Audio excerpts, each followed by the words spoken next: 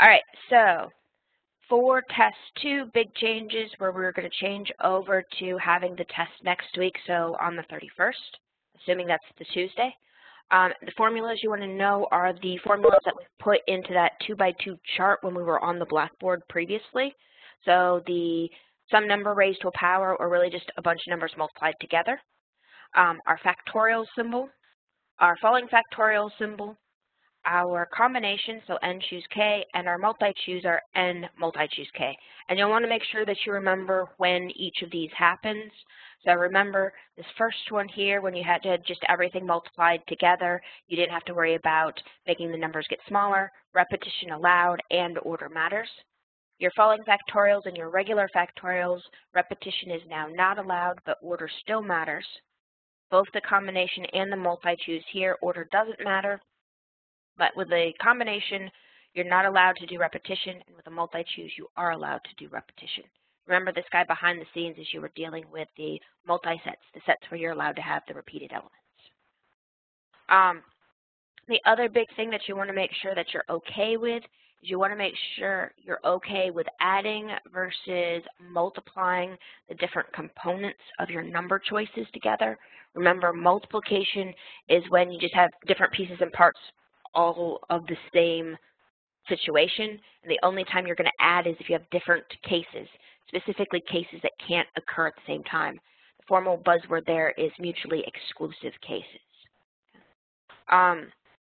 This next thing of able to fix overcounting or undercounting, this is a thing that we did in class where we either multiplied by an extra factorial or we divided by an extra factorial because we either needed to take whatever number we had and then all those objects needed to be rearranged some more, or they were already in some order and we wanted to get rid of the order.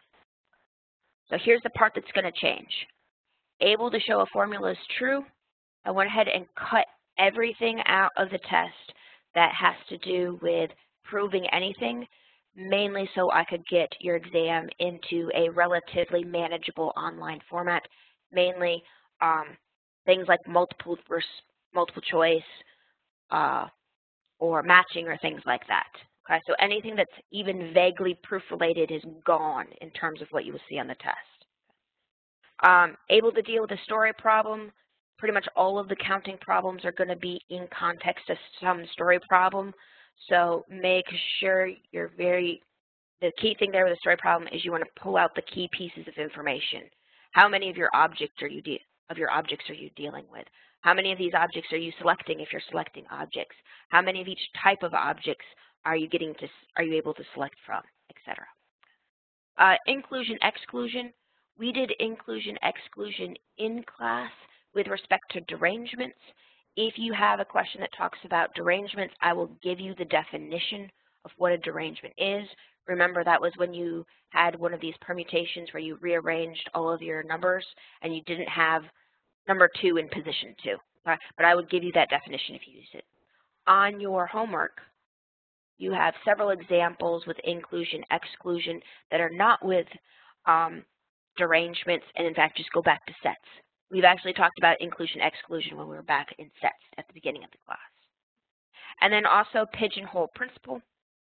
So the key thing here with pigeonhole principle, in terms of how you can see these questions, you might see something like, can you guarantee that blank happens?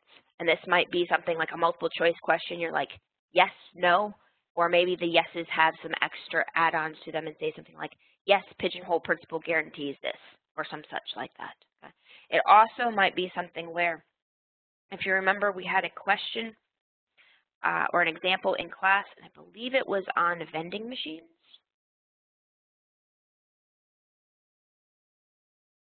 And on that one, how the question was worded was just a little bit different, where it basically gave you the same scenario as usual, but what it said was, hey, how many of these little snacks can you guarantee the person has bought? Okay. In that case, if you have a question that's worded in that format, which is probably a little bit more likely than the other format, you would be entering what is that number. In other words, how many of these things are you guaranteed that the person is able to grab? Okay, so that's it in terms of counting. You've got story problems that you're looking at pretty much for all of these guys, and then you would select what type of formula you want to choose when. And because of how I've demoed some of these questions, there are most likely going to be multiple parts for these story problems, where the leader parts would actually walk you through this thinking process. That way you can get partial credit on the questions. All right, so with relations, here's what you could see. First of all, you need to know what a relation is. The definition of the relation is where you've got your ordered pairs, so it's this guy. But you may also be asked to deal with a digraph. Because we're going to be an online test, I'm not going to ask you to draw a digraph. Instead, you might be given the digraph of the relation. Okay? But you want to make sure that you can handle dealing with the digraph of your relation. You also want to make sure that you can handle dealing with the matrix of your relation. You might either be given the matrix of the relation, or you might be asked to create the matrix of your relation. And that's actually possible in terms of Canvas. I can actually make it so that you see what looks like a matrix, and then you'd fill in missing blanks, either all or some. Okay. So key things that you want to make sure that you can do, make sure that you can actually figure out if your matrix, not your matrix, if your relation has the 6 properties of reflexive, irreflexive, symmetric, asymmetric, antisymmetric, and transitive. We are today going to talk about equivalence relations. Equivalence relations are relations that have a symmetric property, the reflexive, symmetric, and transitive property. That's the definition of equivalence relation. So if you were asked something like this, you'd literally just go back and check, hey, does this relation have those 3 properties? Partial orders, we'll also talk about that today. And this is a relation that is reflexive, same as equivalence relation. Transitive, again, same as equivalence relation, but now it is antisymmetric instead of symmetric. Okay? We actually are going to use partial orders at the end of the semester, but right now it's just to give you the definition. Okay? Today we're going to talk about this symbol here of this A mod R, which also deals with your equivalence classes. And again, we'll talk about what equivalence classes are today. Wow, I didn't spell that right at all. Sorry about that. Equivalence classes. Okay. In terms of if you have a digraph, one of the things you might be asked about that is, hey, what's a path of length, I don't know, 5? What's a cycle of length 2? Can I find one in this relation? To be fair, I haven't figured out how that you will appropriately enter that without just being a total free response essay type question. So those guys might turn into some sort of multiple choice section, or it might turn into some sort of drop-down matching section, or it might just be some sort of essay question if you're asked about paths and cycles. Okay. Something that you may also be asked about is in degree or out degree, and this would just be if you have the digraph, counting the number of arrows coming into your vertex, counting the number of arrows going out of your vertex, and you have both an in and an out degree for every single vertex in your digraph.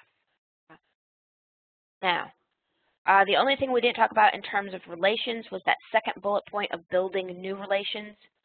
It is ones that we're definitely not going to have is we're not going to have the composition. You'll definitely not see that. In terms of these last 3 right here, you can do it the exact same way you would with sets. So our complement is just everybody not in your relation. Union would be if you're given 2 relations, you just merge them together. And intersection is find the ones in common between 2 relations. It's possible that those guys are on there, but they are definitely sort of second-tier questions. In other words, if this thing times out too long, they will definitely be the first questions that are would be kicked out of the test. Okay? And the R inverse right here, this is where you just take all of your ordered pairs and you swap the first and the second coordinate. Or if you have the digraph, you take all of your arrows and reverse their direction. Okay? And then the last bullet point, which we said were proof techniques, that's just going to totally be cut off the exam. Okay? So, questions from you guys. Now that I try to make that so you can actually see it, the whole thing at once.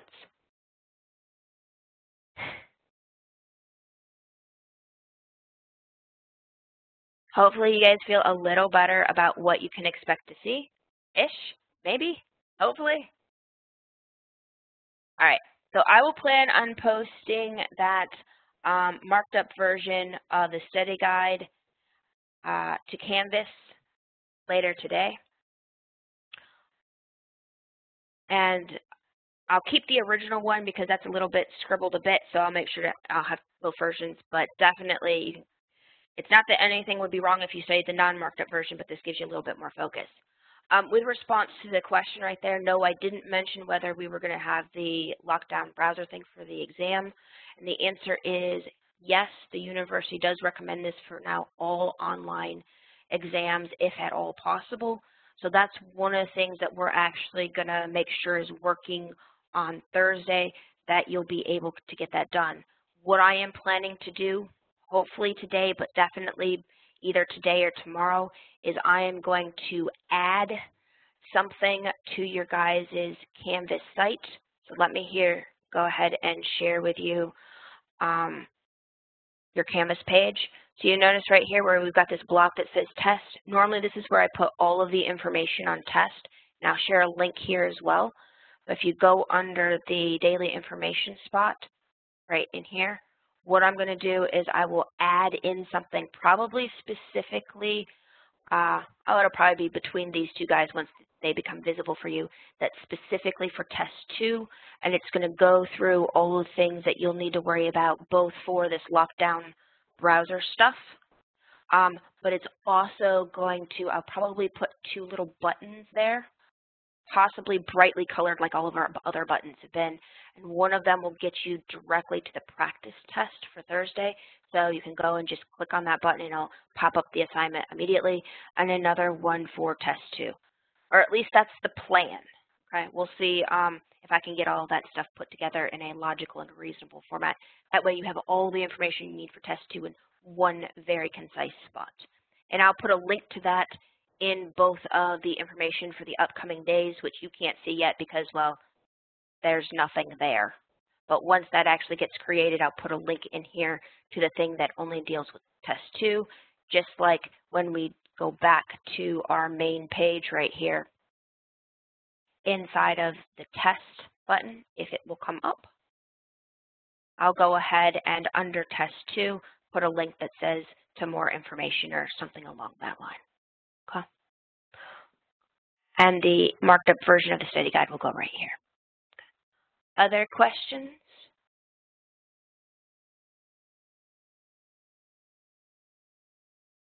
All right, so since I am not seeing anything else from you guys, let us jump into the next thing. So the plan for today is to do a few more examples, specifically dealing with our relations and to give ourselves a little bit of a running start. I had this example, which was already prepped up on Poll Everywhere, and I saw that there's a bazillion and one answers from you guys. So if you've already looked at this example, awesome. We're going to go through it, and you guys can tell me what you think the answers are. If you haven't gone through it, feel free to go and log into our normal Poll Everywhere spot, which is pollev.com. Actually, let me just write it right up here. Just a second. So you can actually go find it at pollev.com/expertzone. Or if you're doing it in the app, whatever you already did in your app. Okay. So if we've got this guy right here, what do you guys think? Is it reflexive?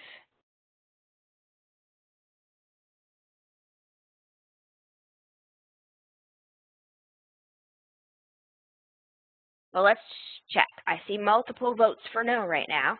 Well, we've got 1-1. We've got 2-2. We've got 3-3. It looks like we've got all of our doubled up ordered pairs. So what's missing?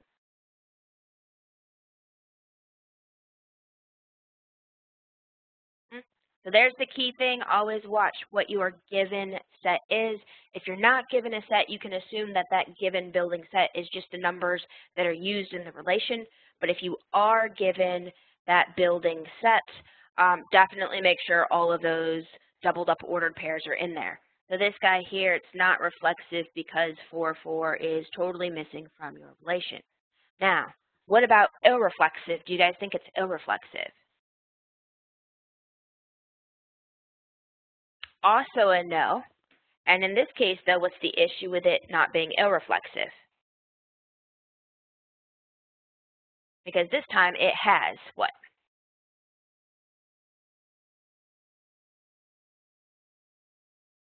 Well, there's multiple things it could have. But as long as you have one of your doubled up ordered pairs, it doesn't matter which one, any of those three that are underlined. Most of you have told me 1, 1.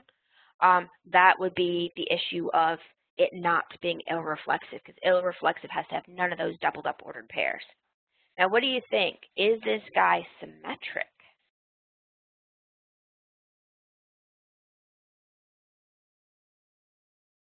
Now, not going to lie, symmetry is often easiest to see from the digraph. So if we go ahead and grab our digraph, so 1, 2, 3, 4, we've got 1, 1, 1, 2, 1, 3, 2, 1, 2, 2, 2, 3, 3, 1. And notice as I'm reading them out, I'm drawing the arrows in the same direction. 3, 2, and 3, 3. And notice here, it's really easy to see that this digraph now is not reflexive or irreflexive because you've got some but not all of your loops, which is really, really common. Okay. Now, symmetry.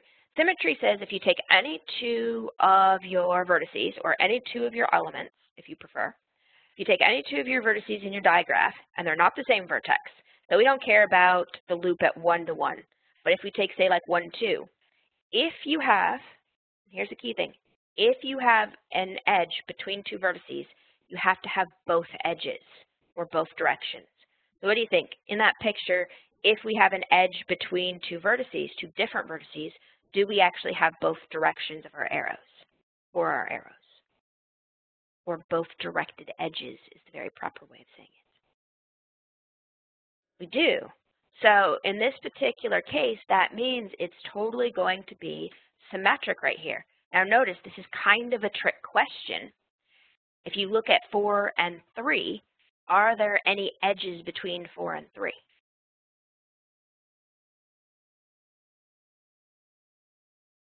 Nope, but that's okay.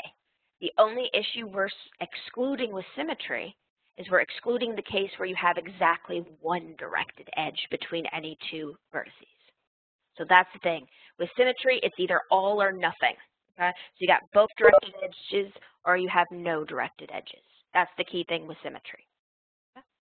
Everybody okay so far? We're about to jump to the next guys. All right, seeing no questions from you guys? The next one here is if we look at the asymmetric property, anti-symmetric property, and transitive property. And let me go ahead and draw in the digraph again here real quick. I'm now regretting not having the picture on this second slide. So while I'm drawing in this picture, what do you guys think? Are we asymmetric or anti-symmetric for this particular relation? Either, neither, both?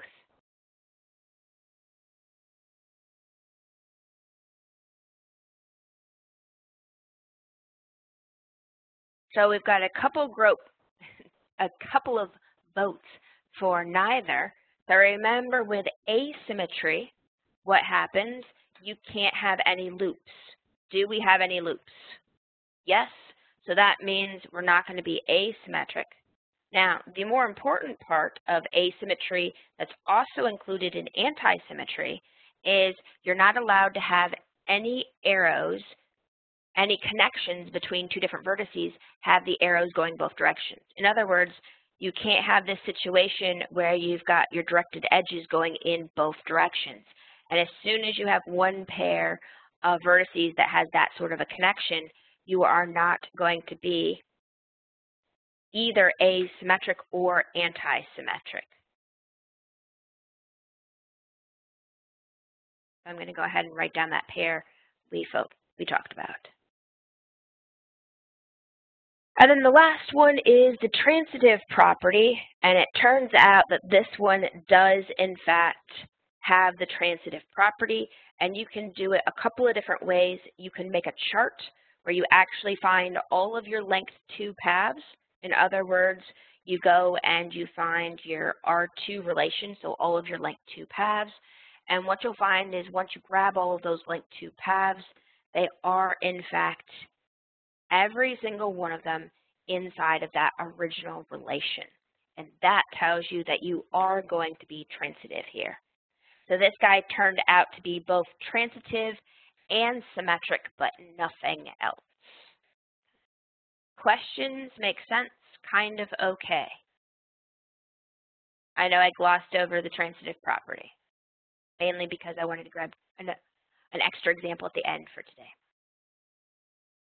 All right, seeing nothing from you guys, let us look at another example.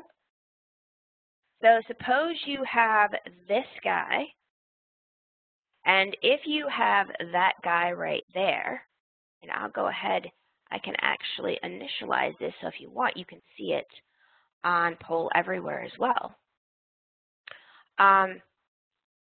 If you have this guy, what do you guys think? Is it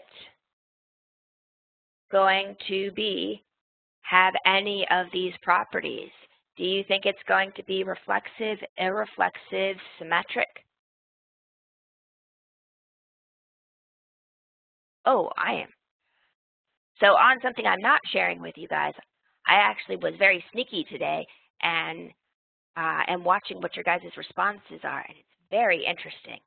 So what do you guys think? Is it reflexive, irreflexive?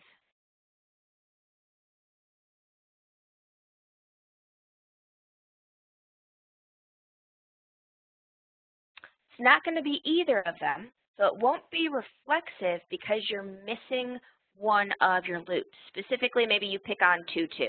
There's no loop at 2, 2.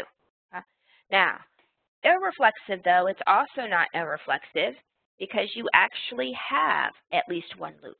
So this is the same issue that we had in the last example where you have some but not all of your loops would actually make it so you can't be either reflexive or irreflexive. Now, symmetry, what do you guys think? Is this graph going to be symmetric? Remember what symmetric meant. It meant between any 2 vertices that have an edge between them. You have to have both directed edges, in other words, directed edges going in both directions. Nope, so here you can definitely find at least one situation. I'm going to pick on 1 and 2 right there.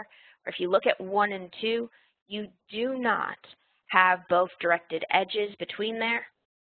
So here, if you wanted to explain to somebody why it's not symmetric, you would say, hey, we do have the edge 1, 2, but we do not have the directed edge 2, 1. So that would be the idea there. Now, let's do the last 3 properties. So for the last 3 properties, we've got asymmetry and anti-symmetry. So for asymmetry, the key thing here was any 2 vertices that are not the same, that have an edge between them, have exactly one directed edge. And there are no loops. So what do you think? Could we be asymmetric here?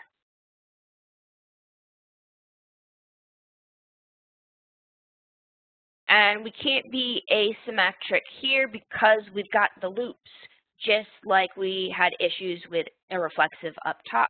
And we can actually say the same reason. We had the loops. But if you ignore the loops, you met the other criteria. We've got anytime that there's one of these arrows, one of these directed edges between any 2 different vertices, there's no more than one of them. So that does mean we are anti-symmetric, and that's no worries right there.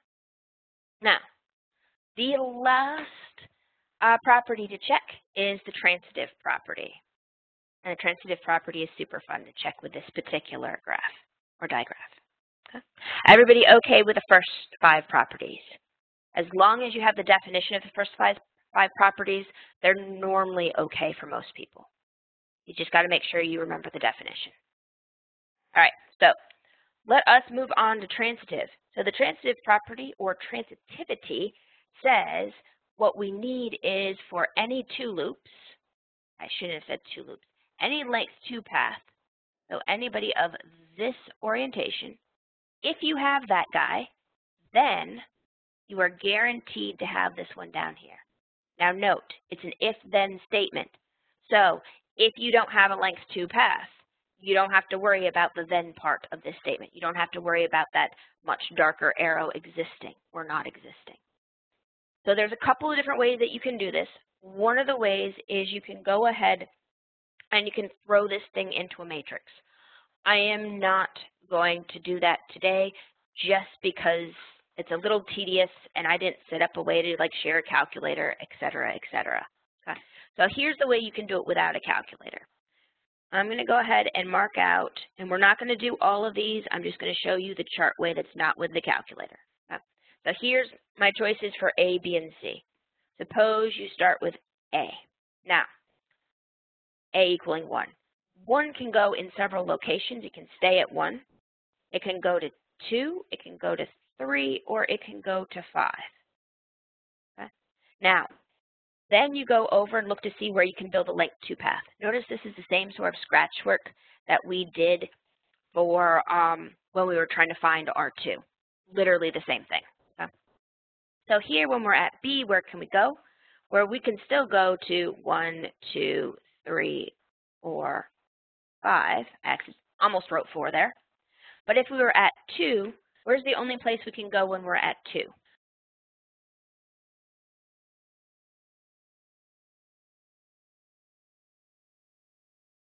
You can go to 3. Now, if you get to 3, where can you go from 3?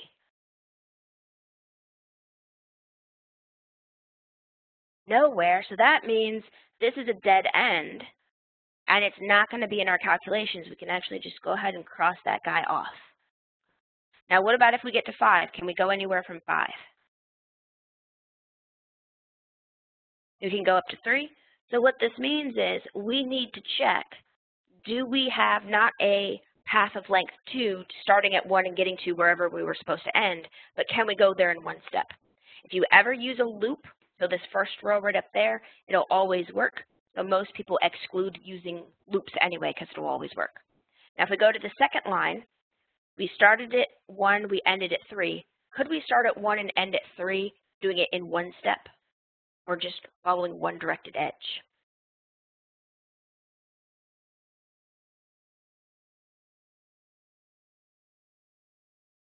So can we jump 1 directly to 3? Huh? So here, 1 to 3, we just follow this guy right here. So yep, that one will work. And notice 1 to 3, that's the same 1 to 3, even though we went through 5 this time, so that one still works too. Huh? Yes, so starting at 1 is going to always work here. Notice this graph is very, very symmetric, so I'm going to skip out on doing the stuff that starts at vertex 4. If you started at vertex 4, it would be an exact mirror image of the work we just did. So vertex 4 would also work just fine. Okay? So I'm going to go then to vertex 2. So if we start at vertex 2, where can we go next?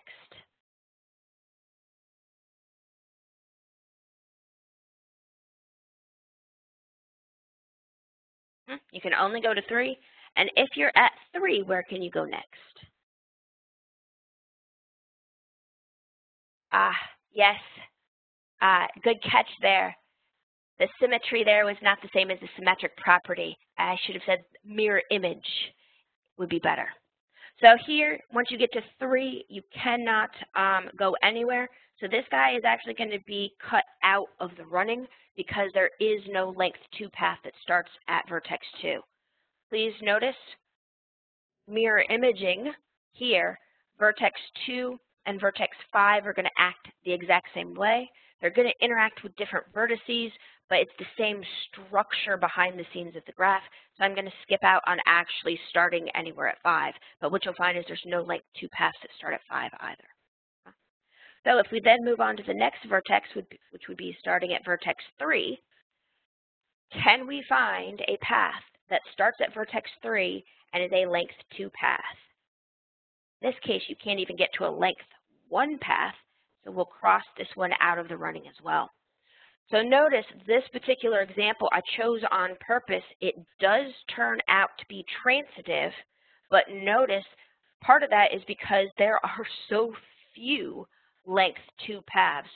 So many places, specifically if you start at vertex 2, 3, or 5, have no length 2 paths whatsoever.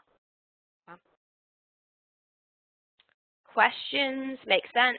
Kind of okay-ish. And if you want to be super duper lazy, okay, this is not as lazy as humanly possible, but it is somewhat lazy, you can also throw this into a matrix. Throw the matrix into your calculator, square it, and if all the non-zero numbers correspond to entries in your relation, that would also mean that it's transitive. And I don't care if you do that, that's perfectly fine too, as long as you're comfortable using your calculator in that way. So, we are going to have more examples of these relations, but I'm going to transition now into talking about equivalence relations. Okay? So they're going to be relations that specifically have the reflexive property, the symmetric property, and the transitive property. And that's it in terms of the definition of our equivalence relation. So this is the guy we're going to focus on for the rest of today. Okay? Now the other definition is somebody called the partial order, and it is a relation that has the reflexive, anti-symmetric, and transitive properties. And this one here is somebody we're not going to focus on at this point in class.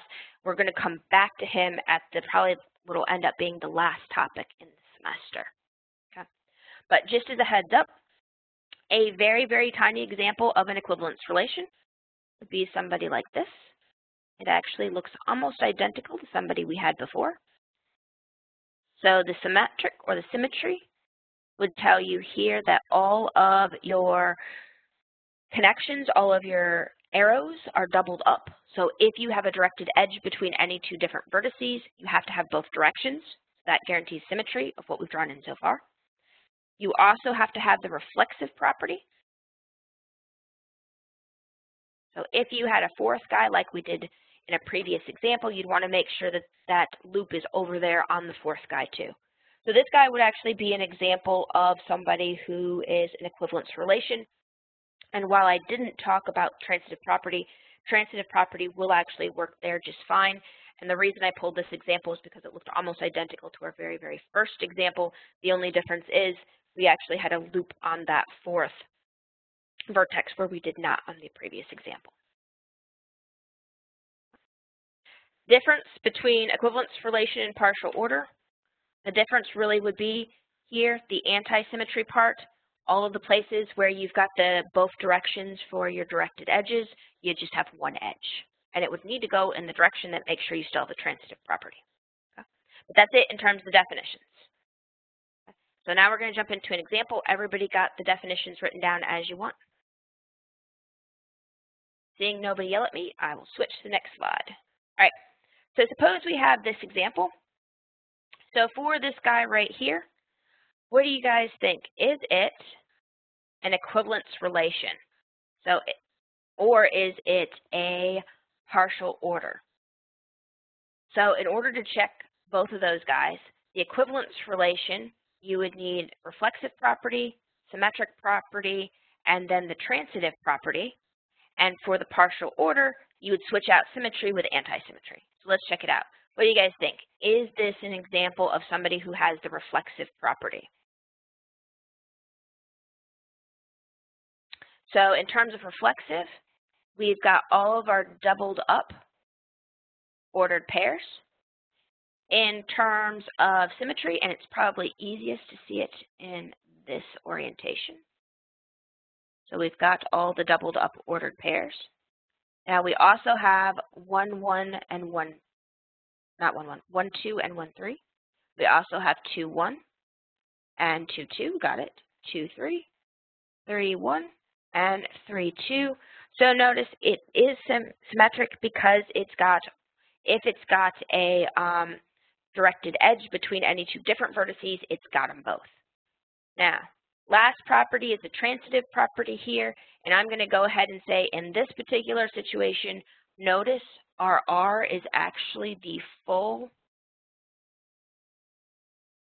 cross product of A cross A, correct? And what that means is automatically it's going to be transitive, because if you go and look for all the possible length 2 paths, you're not going to start and stop at some vertex that's not 1, 2, or 3. So as soon as you get everybody in A cross A, you are automatically transitive. I like having automatically transitive. Now, what do you guys think? Is this guy asymmetric?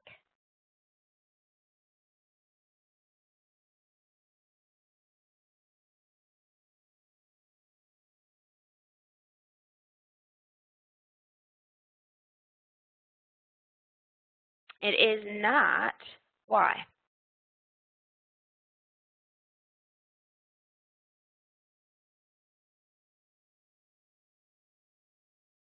Well, asymmetric says loops don't matter, so no worries there, but you can't have the doubled up directions.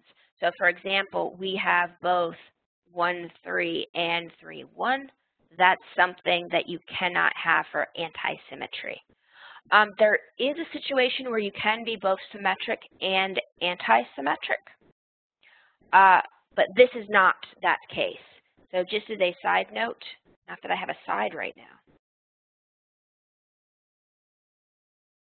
So second or sort of related example, suppose you have your building set is 1, 2, and suppose your relation, your R, is given by the digraph A with a loop and B with a loop. What do you guys think? Is this thing reflexive or irreflexive? I know it's not talking about symmetry yet, but I'm getting there. It is reflexive in this case because we've got loops on all the vertices, and because my box here is so teeny tiny, I'm going to go ahead and write reflexive with a check mark, but I'm not going to write irreflexive. So this one here would be a situation where it would also be symmetric, because everywhere that you have a connection between two different vertices, if there's one connection, there's both connections. In other words, you have all or none. In this case, you have none. For anti-symmetric, same sort of reasoning applies.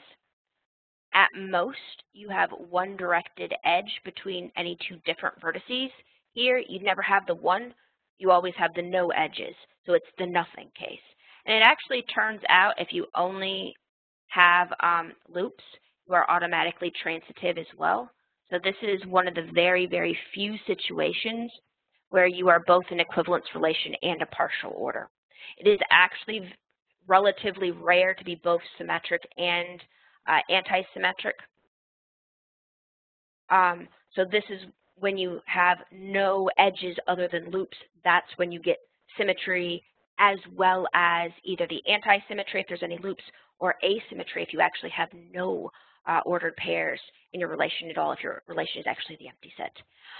For an equivalence relation, yes, you can have more than the properties of just the reflexive, symmetric, or transitive property. The definition of equivalence relation guarantees reflexive, symmetric, and transitive properties, and it doesn't care about any of the other ones, but it's totally cool to have the extra properties as well. Like this one here, that tiny boxed example would be considered an equivalence relation, and it has that extra property of the anti-symmetric property. Okay. So that would be the idea behind determining equivalence relations. So let us now talk about equivalence classes. So an equivalence class, and here's the specifics. You start off and you have to have an equivalence relation. Your equivalence class of some element in your building set is defined by these square brackets right there. And specifically, it's the set of all of your elements that are related to A. So A is going to be the first guy in your ordered pair, and you list out all of the elements in the second position of your ordered pair. It's essentially like The formal math terms are what's A being mapped to, or if you prefer, it's like finding the range of A if we were talking about functions. Now, the other fancy notation is this guy called Q mod R. The slash is actually read mod R, it's not a fraction. And it's called the quotient set of R. So what this is the set of all the equivalence classes of A. So literally you could actually just make a set and dump in every single one of these equivalence classes from A. Remember, with sets, duplicates get crossed off. So while technically if your set A included the numbers, say 1 through 4, you could say, hey, square bracket 1, comma, square bracket 2, square bracket 3, square bracket 4, you would be technically correct, but some of the concurrence classes typically overlap. So normally what people do is they actually talk about the cardinality of the quotient set, which is the number of different equivalence classes.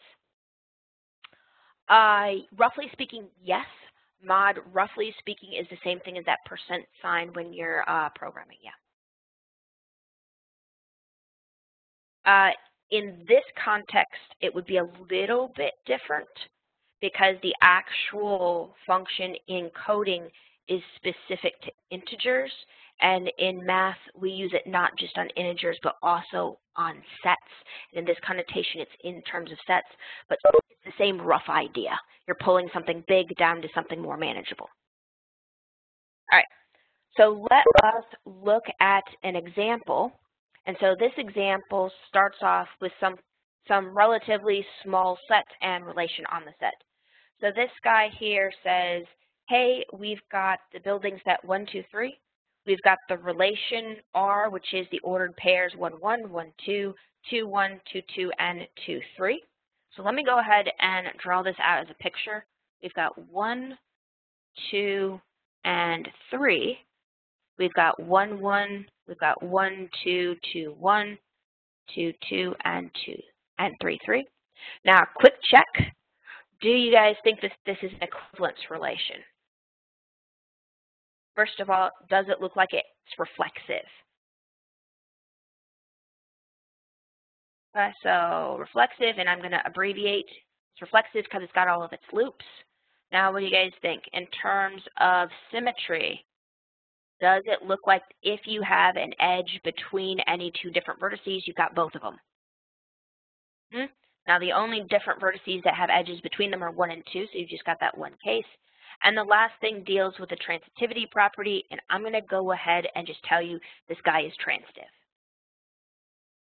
And the only length 2 paths that don't include loops that you've got is between 1 and 2, and we've got that just fine.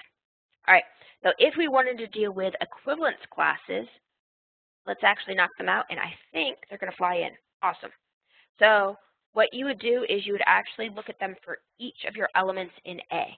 So if we grab the element 1, you then go to your relation, and if 1 is the first element in the ordered pair, who are the second elements in the ordered pair, where 1 is the first element in the ordered pair? In other words, I'll write it out. These are all of the elements B, and those B, where you have 1, comma B. And we'll actually list them out. What do you guys think?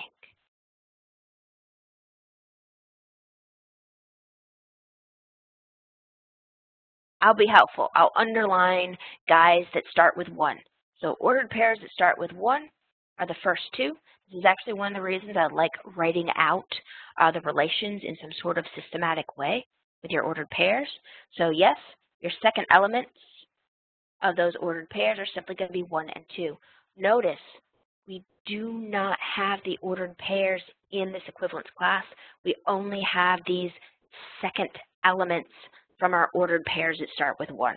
That's the key thing to note is these equivalence classes, they're totally just going to be subsets of your original building set A. If you want to put that in, that would be all of these guys are going to be various subsets of A. Now, if we then look at the equivalence class of 2, this would be looking at all ordered pairs where the first position is a 2. What's the second position? So what do you guys think? What should I write inside of those curly braces for the equivalence class of 2? It's the same 1, 2. So we've got here, if we look at all of our ordered pairs that start with a 2, we again have a 1 and a 2. Go ahead and write that in. Then, down here, if we do our last equivalence class, we'll have our equivalence class of 3. This is find all of the elements where you have an ordered pair that starts with 3 and then ends with blank. And in this case, yep, there's only one of them, and so you would just put a 3 in here. Note, one of the things that happens automatically with equivalence classes, and this is a result of any way that you use mods, is it takes your set A and it cuts it up into pieces.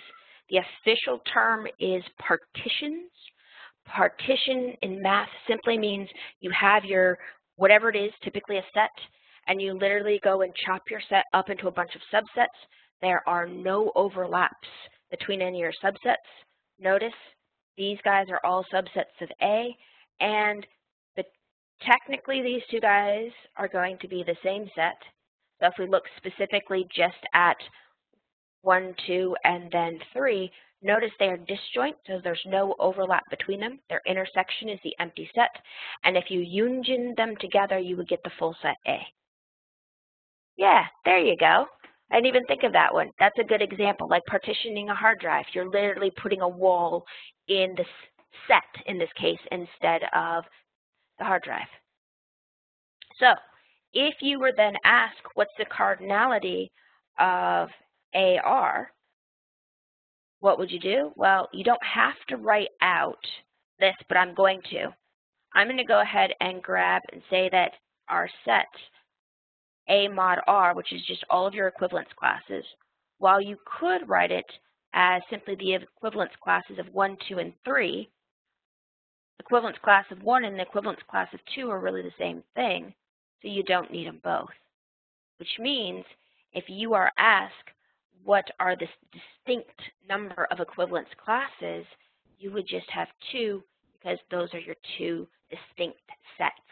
So if you look over here, you only grab the distinct ones. Okay?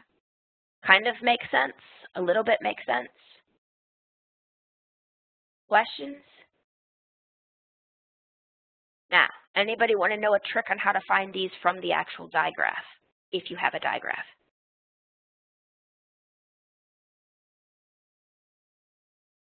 Okay? So if you have a digraph, in other words, it's a small enough relation where this is feasible, notice anything about that particular picture, specifically as relates to counting up 2 things. So the equivalence classes, when you have an equivalence relation, relates to the number of pieces of your digraph. So notice here your digraph has 2 distinct pieces. Piece number 1, which corresponds to your equivalence class of either 1 or of 2, depending how you want to deal with it. And piece number 2, that corresponds to the equivalence class of 3. These are, in graphs, no terminology, these are called components of the graph. In other words, it's like looking at 2 graphs, they're just sitting next to each other. So however many of these little components you have, that's the same number of equivalence classes you have. And if you read off these guys right here, those connections are going to be what's going to form your equivalence classes. Now you have to reinterpret them in terms of how equivalence classes are defined, but these are all of the ordered pairs. These directed edges correspond to all the ordered pairs that will form your equivalence classes. Same deal right down there. Okay. Now, equivalence classes are used a lot, especially in equivalence relations. They're so big that this trick is not feasible anymore. And in that case, you got to look at other things. Okay. Questions? Make sense? Kind of feeling okay. I do have another example, but my next example I'm going to throw to you guys. So ask questions now before I throw it over to you guys.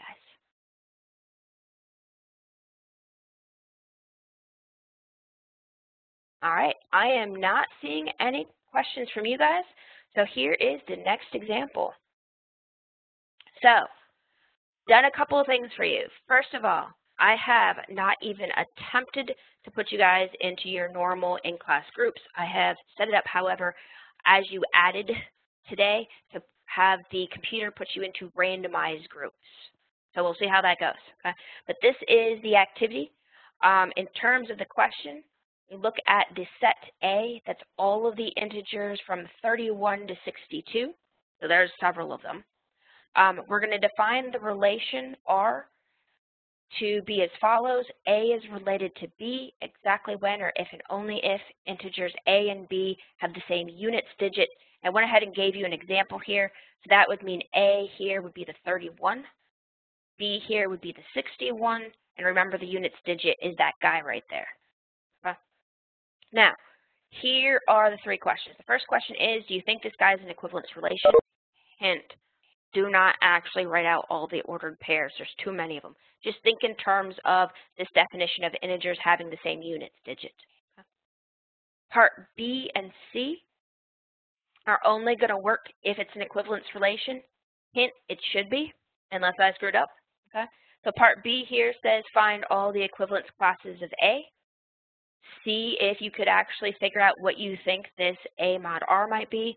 And then the final question here, and this is really sort of the culmination, the main point we want to get to is, what do you guys think the cardinality of A mod R might be? Okay. So notice this is exactly what we just did. The only difference now is your set that you're dealing with is a bit bigger.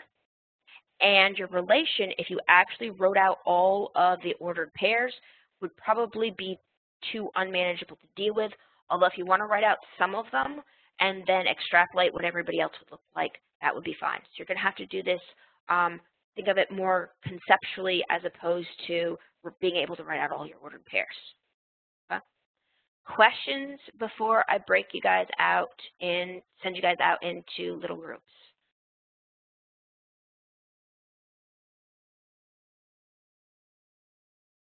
All right, I am not seeing any questions from you, so just giving you a heads up on how these groups work. This is like going to restart it because somehow it threw everybody into the same group, which is just not helpful at all. Okay. So this exact group activity is also on Canvas. So if you already grabbed it, awesome. If you didn't grab it, you can also find it right there because I'm about to have to stop sharing my screen here with you guys. Okay, so this is the, so here's our activity. Sorry about that, I started talking before I had shared the screen with you. So here's the activity you had. You had your set, the integers were 31 through 62. I'm going to skip out right now and talking about equivalence relation. I'm just going to tell you it is an equivalence relation. But if you wanted to start looking at your A mod R, in other words, you wanted to look at the equivalence classes, you could do it systematically. You could start just knocking out all the numbers in this set. Don't really write them all out. Okay? So at 31, who are the guys in the set? Well, anybody who has the same digit as 31. So in that set, you've got 31, you've got 41, you've got 51, you've got 61. So those are all the guys with the same units digit. Now with 32, you've got 32, you've got 42, you've got 52, you've got 62, and that's everybody. So anybody have a guess for 33?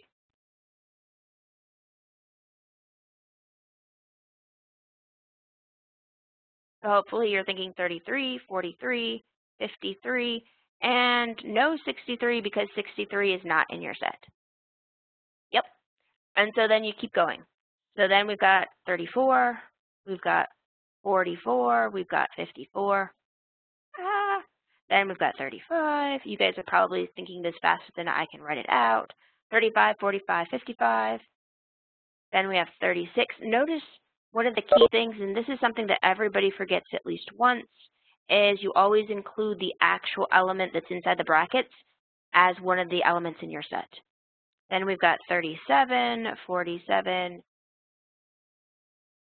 57, 38, 48, 58. Notice all of these are going to look the same. So then we have, what is this, 39, 49, 59, and then we have 40, we have 50, and we have 60, and I accidentally wrote 60 in front of 50. Okay. Now, as soon as you try to do 41, I don't have to write 41 because 41 is the same as, for those of you who are still here, 41 is the same as what equivalence class? 31.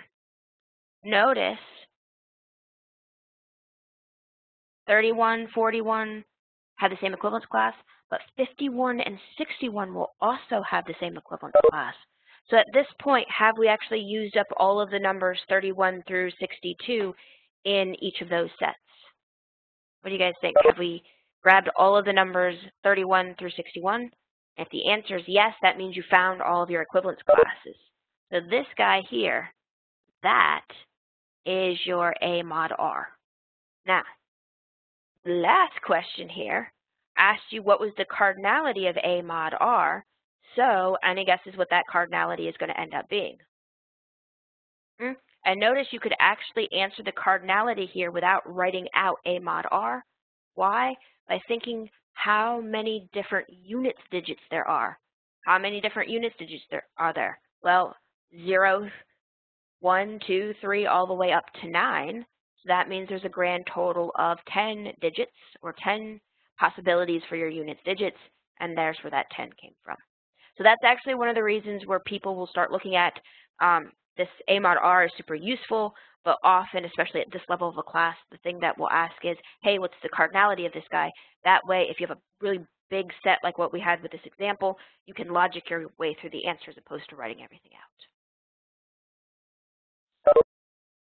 Yeah, so if we actually used all of the integers 0 through 100, if it was still defined the same way of units digit matching, we would have the equivalence class of 0 would equal the equivalence class of 100, and all the ones in the middle that are the 10, 20, 30, 40, 50, 60, 70, 80, and 90 as well.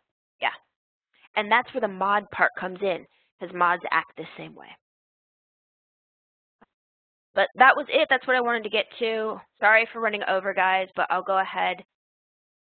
Yeah, the answer to part A would, roughly speaking, be a yes. I'll go ahead and post the work for that, but you have to, you would describe it out. So just as a heads up, if you had a question like this on the exam, part A here would not be something I would give you. I would start off saying, hey, this is an equivalence class, and then you might get the part B and C that says, how many of these things do you have? And it might be a smaller set, some smaller situation than this too. But I'll go ahead and add in some of the extra details for part A, and I'll post this annotated version up online for you guys.